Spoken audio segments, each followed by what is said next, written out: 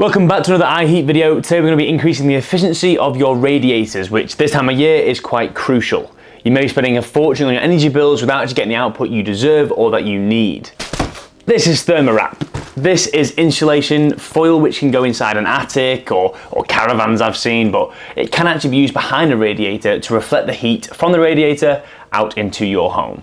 This is great to use on all external radiators, so ones that are on the external wall of your property, as the heat just goes into the wall and then outside to nature or whatever. With an internal radiator on an internal wall, you don't really have to worry about it because the heat goes behind the radiator and then into the next room. But if this is behind every single radiator inside your property, you're on to a winner. Not only will you need a bit of ThermaWrap, you'll also need a tape measure and a pair of scissors. Let's get to it. First step, you want to measure your radiator. This one is rather small, but I think the impact will be quite large. It is estimated up to 45% of heat is lost through your external walls.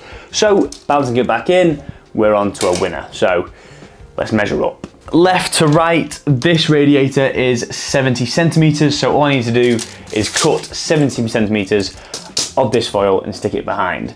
You can use double-sided tape, you can use gaffer tape, you can use glue to stick it to the wall, or you can try cut a slit in the material at the perfect angle to fit onto the brackets of your radiator, which I'll try and do in this video. To measure the splits, go onto the back of the radiator and measure the distance from the bracket to the edge of the radiator. So we're talking 11 centimeters from the right and 11 centimeters from the left. Also, whilst we're here, measure the height of your radiator. This is a 60 centimeter radiator, which means we need a 70 by 60 piece with two slits 11 centimeters in on the wide. So let's get that cut and see if it fits. Okay, this is a 10-meter roll just because my house is quite large, we've got quite a lot of radiators, but you could easily do this with a 7.5 meter or anything smaller than that. 60 centimeters there. There's your 70.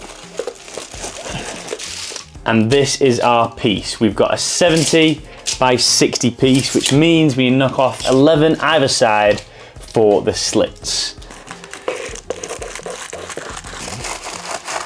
And that is our finished piece with two slits either side, and the mount will go right in there. And there we go, that is quite neatly in. You can slightly see it on the edges, but you can move that around as and when you please. That will now reflect all the heat from the back of the radiator out into the rest of the room, which is super, super nice.